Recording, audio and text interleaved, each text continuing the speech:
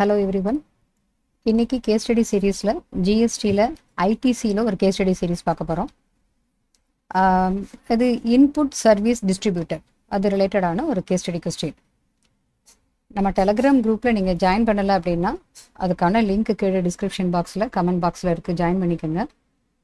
உங்களுக்கு படிக்கும்போது எந்த டவுட் வந்தாலும் நீங்க தயங்காம அதில் கேளுங்க, உடனடியாக அதுக்கு கிளாரிஃபிகேஷன் கிடைக்கும். நம்ம யூடியூப் சேனலுக்கு இதான் ஃபர்ஸ்ட் டைம் வரீங்க அப்படின்னா மறக்காம சப்ஸ்கிரைப் பண்ணிக்கோங்க, நோட்டிஃபிகேஷனையும் எனேபிள் பண்ணி வச்சுக்கோங்க.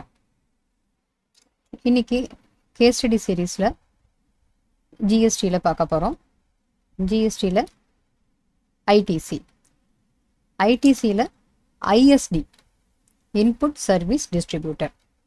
அதில் இந்த ஐஎஸ்டினா என்ன, இன்புட் சர்வீஸ் டிஸ்ட்ரிபியூட்டர்னா யார், இதை பற்றி ஒரு பேசிக் கான்செப்ட் என்னங்கிறத முதல்ல பார்ப்போம்.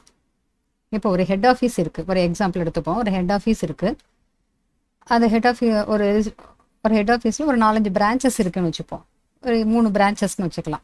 பர்டிகுலராக ஹெட் ஆஃபீஸ் மும்பையில் இருக்கிற மாதிரியும் மீதி 3மே வேறு வேறு ஸ்டேட்டில் இருக்கிற மாதிரி பிரான்ச்சஸ், அப்படி ஒரு அசம்ஷன் எடுத்துப்போம். இப்போ அந்த ஹெட் ஆஃபீஸ் ஒரு ஆனுவல் மெயின்டெனன்ஸ் எக்ஸ்பென்சஸாக, ஃபார் எக்ஸாம்பிள் ஒரு சாஃப்ட்வேருக்காக annual maintenance expenses for all it's branches in her பண்ணுது ஹெட் ஆஃபீஸ். எல்லா பிரான்ச்சஸுக்கும் annual maintenance expenses for software head office in her பண்ணுது. இந்த சர்வீஸுக்கு அவங்க பே பண்ணின ஜிஎஸ்டியை ஐடிசியை அவைல் பண்ணணும் அப்படின்னா ஹெட் ஆஃபீஸ் மட்டும் அவைல் பண்ண முடியாது. ஏன்னா அது எல்லா பிரான்ச்சஸுக்குமே அந்த சர்வீஸை அவைல் பண்ணியிருக்காங்க. அப்போ எந்தெந்த பிரான்ச்சஸுக்கு எவ்வளவு ஐடிசி போகணும் அப்படிங்கிறத டிஸ்ட்ரிபியூட் பண்ணி கொடுக்கறதுக்கு அந்த பிரான்ச்சஸ் எல்லாத்துக்கும் கொடுக்கறதுக்கு அந்த ஹெட் ஆஃபீஸ் ஐஎஸ்டியாக தனியாக ஜிஎஸ்டியில் ரெஜிஸ்ட்ரேஷன் பண்ணணும். இன்புட் சர்வீஸ் டிஸ்ட்ரிபியூட்டராக தனியாக ஜிஎஸ்டியில் செப்பரேட் ரெஜிஸ்ட்ரேஷன் பண்ணணும். அதுக்கப்புறம் எந்தெந்த பிரான்ச்சஸ்க்கு எவ்வளவு ஐடிசி போகணும் அப்படிங்கிறத இந்த ஐஎஸ்டி இன்வாய்ஸ் மூலமாக அனுப்புவாங்க. இதுதான் அதனோட பேசிக் கான்செப்ட். இப்போ கொஸ்டினை பார்க்கலாம். நம்ம கேஸ் ஸ்டடி சீரீஸ் ரெகுலராக பார்த்துக்கிட்டு வரோம், எல்லா சப்ஜெக்ட்லேயுமே கலந்து பார்த்துக்கிட்டே வரோம் எக்ஸாமுக்கு உங்களுக்கு யூஸ்ஃபுல்லாக இருக்கிறதுக்காக.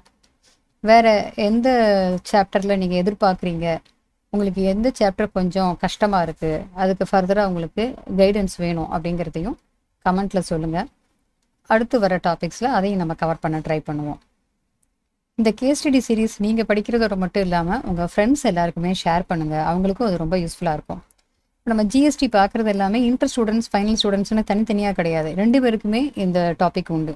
So inter and final students எல்லாருக்குமே இது ரொம்ப யூஸ்ஃபுல்லாக இருக்கும். சரி, இப்போ இந்த கேஸ் ஸ்டடி கொஸ்டினை நம்ம ரீட் பண்ணுவோம். ஒரு கம்பெனி எக்ஸ் லிமிடெட், அதுக்கு ஃபாலோயிங் யூனிட்ஸ் பிரான்ச்சஸ், என்னென்ன பிரான்ச்சஸ் இருக்குன்னு பாருங்கள். ஒரு ஃபேக்ட்ரி இருக்குது பெங்களூர் இன் கர்நாடகா. டர்ன் ஓவர் 27 crores இன் 2021. இந்த ஃபைனான்ஷியல் இயர் 2021ல் 27 crores அதனோட டர்ன் ஓவர். இன்னொரு யூனிட், தட் இஸ் இன்னொரு branch service centre in Hyderabad இருக்கு இன் Telangana. Turn over 1 crore in 2021. And third service centre in Chennai தமிழ்நாட்டில் இருக்கு. இது டர்ன் ஓவர் 2 crores இன் ஃபைனான்ஷியல் இயர் 2021. இதில் ரொம்ப முக்கியமாக நீங்கள் கவனிக்க வேண்டியது என்னென்னா, இது இன்புட் சர்வீஸ் டிஸ்ட்ரிபியூட்டர் தான். ஸோ சர்வீஸ் ரிலேட்டடானது தான் இது, இன்புட் சர்வீஸ் டிஸ்ட்ரிபியூட்டர். இந்த கம்பெனியுடைய கார்பரேட் ஆஃபீஸே ஐஎஸ்டியாக ஃபங்க்ஷன் பண்ணுது. இப்போ அந்த கம்பெனியுடைய கார்பரேட் ஆஃபீஸே ஐஎஸ்டியாகவும் தனியாக ரிஜிஸ்ட்ரேஷன் ஜிஎஸ்டியில் பண்ணியிருப்பாங்க. அந்த ஐஎஸ்டி ரிஜிஸ்ட்ரேஷன் நம்பர் ஜிஎஸ்டி நம்பரில் இருந்து தான் அவங்க ஐடிசி எந்தெந்த யூனிட்ஸ்க்கு எவ்வளவு போகணும் அப்படிங்கிறத டிஸ்ட்ரிபியூட் பண்ணுவாங்க. So input it is related to service only, input service distributor. It has to distribute ITC of 9 lakh for May 2021. May 2021ல் 9 lakhs ITC இருக்குது. இந்த ஐடிசியை எந்தெந்த யூனிட்ஸுக்கு எவ்வளவு கொடுக்கணும் அப்படிங்கிறத டிஸ்ட்ரிபியூட் பண்ண வேண்டியது தான் இந்த ஐஎஸ்டியோடைய ஒர்க்கு. இதை பார்க்குறதுக்கு, இதை டிஸ்ட்ரிபியூட் பண்ணுறதுக்கு கேல்குலேஷனுக்கு previous financial இயருடைய turn over important, அதுதான் இங்கே கொடுத்துருக்காங்க. இதில் பர்டிகுலராக ஒரு யூனிட் அல்லது பிரான்ச்சுக்கு ரிலேட்டடான சர்வீஸ் அப்படின்னு தெரிஞ்சிச்சுன்னா அதனுடைய அமௌண்ட்டை ஃபுல் அண்ட் ஃபுல் அந்த யூனிட்டுக்கு மட்டும்தான் கொடுக்கணும். மற்றபடி காமனாக இருக்கிறத தான் டிஸ்ட்ரிபியூட் பண்ணணும். இப்போ இங்கே இந்த இன்வாய்ஸில் ITC of 9 lakhs distribute பண்ணணும். இதில் an invoice involving tax of 3 lakhs. ஒரு இன்வாய்ஸில் 3 lakhs டேக்ஸ் இருக்கக்கூடியது பர்டிகுலராக பெங்களூர் யூனிட் அதுக்கு தான் உரியதுன்னு சொல்லியிருக்காங்க. It பெர்டைன்ஸ் to the technical consultancy for Bangalore unit. So இந்த பெங்களூர் யூனிட்டுக்கு மட்டும் உள்ளது 3 lakhs. பர்டிகுலராக அந்த யூனிட்டுக்கு மட்டும் கொடுத்துடலாம். இதை தவிர மீதி இருக்கிற 6 lakhs தான் ஐஎஸ்டி ரிமைனிங் எல்லா யூனிட்ஸுக்குமே டிஸ்ட்ரிபியூட் பண்ணணும். Explain in brief how should the ITC B distributed அப்படின்னு கேட்டிருக்காங்க. ஸோ இதுக்கு ஐடிசிக்கு ரிலேட்டடான as per rules 39D relating to ITC, 3 lakh rupees is attributable to the Bengaluru unit. So இங்கே மேலே நம்ம பார்த்தோம் பெங்களூரு யூனிட்டுக்கு மட்டுமே உரியது. அண்ட் இன்வாய்ஸ் இன்வால்விங் டேக்ஸ், ஒரு இன்வாய்ஸில் டேக்ஸ் 3 lakhs, அது பெங்களூரு யூனிட்டுக்கு உரியது மட்டும்தான் அப்படின்னு சொல்லியிருக்காங்க. இப்போ இந்த டோட்டலாக 9 lakhs இருக்கிற ஐடிசியில் 3 lakhs is அட்ரிபியூட்டபிள் only to Bengaluru unit and it will be transfer to the Bengaluru unit only.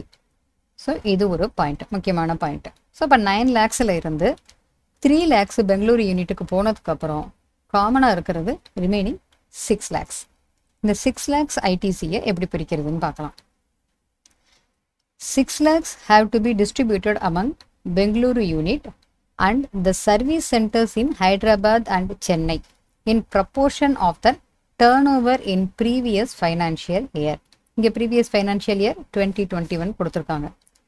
So ஐடிசியில் ISD அப்படிங்கிறதுக்கான ப்ரொவிஷன் நம்ம ஆரம்பத்திலே முதல்ல பார்த்தோம். அந்த ப்ரொவிஷனை நல்லா தெரிஞ்சு ஞாபகம் வச்சுக்கிட்டு இருந்தீங்கன்னா ரொம்ப ஈஸியாக கொஸ்டின் நீங்கள் சால்வ் பண்ணலாம். இப்போ இதில் கேட்கும்போது ஃபஸ்ட்டு ஒரு யூனிட்டுக்கு மட்டும் உரியதுன்னு தெரிஞ்சதுன்னா அந்த யூனிட்டுக்கு மட்டும்தான் அதை அலோகேட் பண்ணணும்.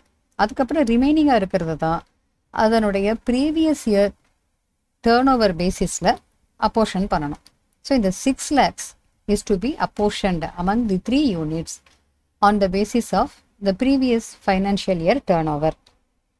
previous year உடைய total turnover எவ்வளவுன்னு பாருங்க. total turnover பெங்களூரு யூனிட்ல ஒரு 27 crores and ஹைதராபாத்ல ஒரு 1 crore and service centre in சென்னையில் அதுக்கு ஒரு 2 crores. இப்போ டோட்டலாக டேர்ன் ஓவர் ப்ரீவியஸ் ஃபைனான்ஷியல் இயரில் 30 crores.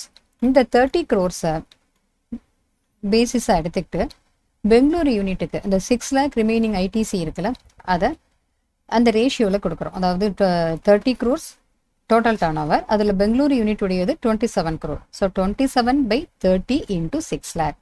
இப்போ பெங்களூரு யூனிட்டுக்கு கிடைக்கக்கூடிய ITC 5.4 lakhs.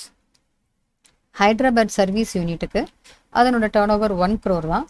So turnover of that unit divided by total turnover of all the units in the previous financial year into the common இருக்கக்கூடிய ITC 6 lakh. 6 lakh into 1 crore by 30 crore rupees 20,000. இது Hyderabad service சென்டருக்கு கிடைக்கக்கூடிய ITC. And Chennai service சென்டருக்கு உள்ளது, Chennai service சென்டருடைய turn over 2 crore divided by total turnover of all the units 30 crore into 6 lakh. இது 40,000. So X Limited should issue ISD invoices. ISD invoices is Input Service Distributor invoices from GSTN obtained separately for ISD. ஆரம்பத்திலேயே சொன்னேன் ஐஎஸ்டியா அவங்க work பண்ணணும் அப்படின்னு சொன்னால் ஐஎஸ்டிக்கு தனியாக ஜிஎஸ்டியில் registration பண்ணணும், அதுக்கு தனியாக ஜிஎஸ்டி நம்பர் வாங்குவாங்க. So from GSTN obtained separately for ISD distributing ITC to its units. அதனுடைய யூனிட்ஸ் எல்லாத்துக்கும் எவ்வளவு ஐடிசின்னு டிஸ்ட்ரிபியூட் பண்ணுறதுக்கு கண்டிப்பாக அந்த ஐஎஸ்டி ரிஜிஸ்ட்ரேஷன் செப்பரேட்டாக பண்ணியிருக்கணும். அதுக்கான இன்வாய்சஸ் ஐஎஸ்டி இன்வாய்சஸில் இருந்து இதை இஷ்யூ பண்ணுவாங்க. It should be clearly indicated in that invoices. அந்த இன்வாய்சஸை கிளியராக இண்டிகேட் பண்ணியிருக்கணும் that the same R issued only for distribution of ITC. இது வந்து தனியாக சப்ளை அதெல்லாம் கிடையாது, ஐடிசியை டிஸ்ட்ரிபியூட் பண்ணுறதுக்காக ஐஎஸ்டி இஷ்யூ பண்ணின இன்வாய்சஸ் அப்படிங்கிறத மென்ஷன் பண்ணியிருக்கணும். இப்போ இந்த கொஸ்டினை பார்த்தீங்கன்னா ரொம்ப சின்னதாக தான் இருக்கிற மாதிரி இருக்கும், பட் இதில் இருக்கிற பாயிண்ட்ஸ் எல்லாமே ரொம்ப ரொம்ப முக்கியம். எல்லாமே நான் அண்டர்லைன் பண்ணி ரொம்ப இம்பார்ட்டன்ட் பாயிண்ட்ஸ் எல்லாமே நான் உங்களுக்கு சொல்லியிருக்கேன். ஸோ இது ஜென்ரலாக கேட்டாங்கன்னா ஒரு 4 மார்க் கொஸ்டினில் கேட்கலாம், கேஸ் ஸ்டடி கொஸ்டினாக கேட்கலாம். இந்த ப்ரொவிஷன் நல்லா ஞாபகம் வச்சுக்கிட்டிங்கன்னா இது பெரிய கொஸ்டினில் இந்த ப்ரொவிஷன் வரும்போது உங்களுக்கு ரொம்ப ஈஸியாக இருக்கும். ஐஎஸ்டிங்கிறது ரொம்ப சிம்பிள் தான். அதனோட பேசிக் கான்செப்ட்ஸ் என்னென்னு பார்த்தோம், எதை வச்சு பிரிக்கிறோங்கிறதும் பார்த்தோம். பர்டிகுலராக ஒரு யூனிட்டுக்கு மட்டும் உரியது அப்படின்னா அந்த யூனிட்டுக்கு தான் அந்த ஐடிசி போகணும் அப்படிங்கிறதும் பார்த்தோம். ஸோ எல்லா பாயிண்ட்ஸுமே இதில் நமக்கு கவர் ஆகிருக்கு. எப்படி ஆன்சர் ப்ரெசென்ட் பண்ணணுங்கிறதும் நல்லா பார்த்துக்கோங்க. இப்போ பர்டிகுலராக ஒரு யூனிட்டுக்கு அட்ரிபியூட்டபிள் அப்படின்னு தெரிஞ்சதுன்னா அந்த யூனிட்டுக்கு மட்டும்தான் அந்த ஐடிசியை ட்ரான்ஸ்ஃபர் பண்ணுவாங்க. இது ஒரு பாயிண்ட்டு. அடுத்தது பர்டிகுலராக ஒரு யூனிட்டுக்குன்னு நமக்கு தெரியாததை காமனாக இருக்கிறத டிஸ்ட்ரிபியூட் பண்ணணும். எந்த பேசிஸில்? ப்ரீவியஸ் ஃபைனான்ஷியல் இயருடைய டேர்ன் ஓவர் ரேஷியோவில் எல்லா யூனிட்ஸுக்கும் டிஸ்ட்ரிபியூட் பண்ணணும். அப்போ இந்த கேல்குலேஷன் போடுங்க. கேல்குலேஷன் போட்டுட்டு மறக்காமல் இதை அமௌண்ட் ருபீஸ் அந்த சிம்பிள் அதெல்லாம் மறந்துடக்கூடாது. 5.4 lakh அப்படிங்கும் போது இந்த பாயிண்ட்டை மறந்துடாமல் வைக்கணும். அப்படி இல்லைன்னா 5,40,000 ஃபுல் நம்பராக கூட அடிச்சிருங்க. இந்த பாயிண்ட்டை கரெக்டாக போடணும். ஸோ இது ஷார்ட் ஃபார்மில் நீங்கள் எழுதுறதா இருந்ததுன்னா கேர்ஃபுல்லாக போடுங்க. மற்றபடி ஃபுல் அமௌண்ட்டை டைப் பண்ணுறதுனாலும் பெட்டர் தான். பட் ருபீஸ் சிம்பிள் அதெல்லாம் இல்லாமல் போட்டுறாதீங்க. அதெல்லாம் ரொம்ப இம்பார்ட்டன்ஸ் கொடுத்து செய்யுங்க. அதோட ஐஎஸ்டினா என்ன, அவங்க எதுக்காக இன்வாய்ஸ் இஷ்யூ பண்ணுறாங்க, அதுக்காக செப்பரேட்டாக ஜிஎஸ்டிஎன் வாங்கணும், அந்த பாயிண்ட்டு.